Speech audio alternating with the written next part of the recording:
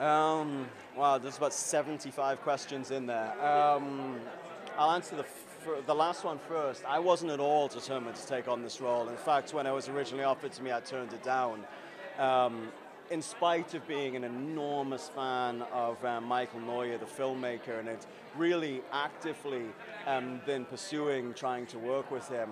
And even in spite of that, when I initially got offered this, because I shared what I'm sensing is a little bit of just a gut reaction bias about the idea of remaking this film, which I shared it, and I totally understand why people feel that way, but then when I met, I said, so I turned it down, and then another actor accepted it, and I thought, man, I might have made a mistake here, because I love that actor, he's a heavyweight.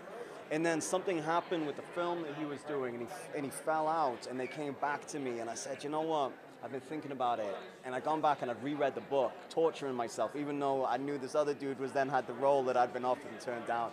And I went and I started thinking about it. So then when Michael said, is there any way you could meet me in New York?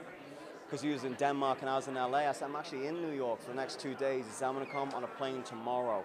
You just give me 2 hours. And I wasn't sure if I wanted to get into it with him, you know what I mean? So I said, all right, I got 2 hours as well because I got this other meeting and I didn't have another meeting.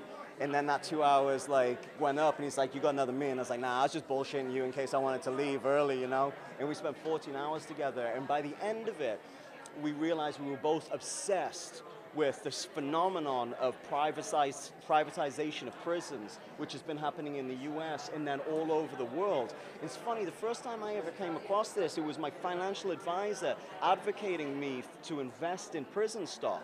And what you have to understand, it's a rigged game because the value of those stocks raise and fall dependent upon the occupancy of the prison. But if you then own the prison and get to choose, decide, or at least be a deciding factor in how long those people stay in that prison, then like any commodity, it's trading at 100% of its value at all times because it's operating at 100% of its potential at all times. Now that's all well and good if you're a business person or investor, but if you're the person who did some small thing that was out of character and they got embroiled in that system and all of a sudden 2 years or 8 months turns into 4 years and you come out and you're not fit for regular society anymore. So what the French government were trying to do with French Guiana prison colony was they were trying to colonize French Guiana, but to begin with they had to cut down trees, build roads, and so this prison colony was really ostensibly a labor camp to generate money. And we thought, when we made that connection, for us it was like, you know what? Forget the first film, forget this predecessor. This is a story of a real man who really, who existed in a beloved, important piece of source material. And all of a sudden, all my reservations just went away, and I said, let's go make the movie we want to make, and forget that our predecessor, forget the bias, forget all of the inevitable comparison we're going to have to endure, and just go make a movie we want to make. So that's what we did.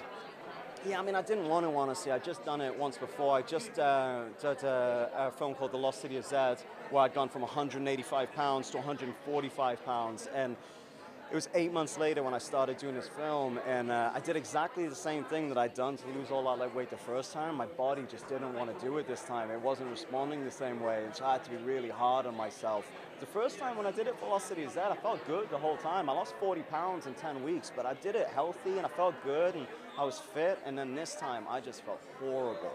So I wasn't very nice to work with, I don't think, on this film. Everyone's really nice to me here, but there's a couple days where I was brutal on set.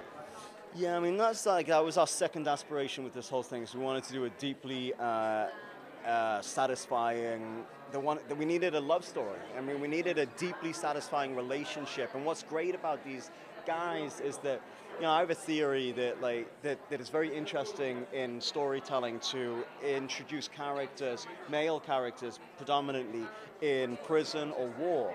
Because it's this unifying environment where you don't get to see the context of anybody else's life or personality that colors it. But you get the sense that these two men in this film are men that would never ordinarily enter each other's orbits.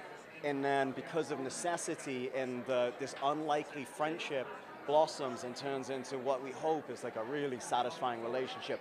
because that's ultimately the entire film, is that relationship, so that doesn't work well.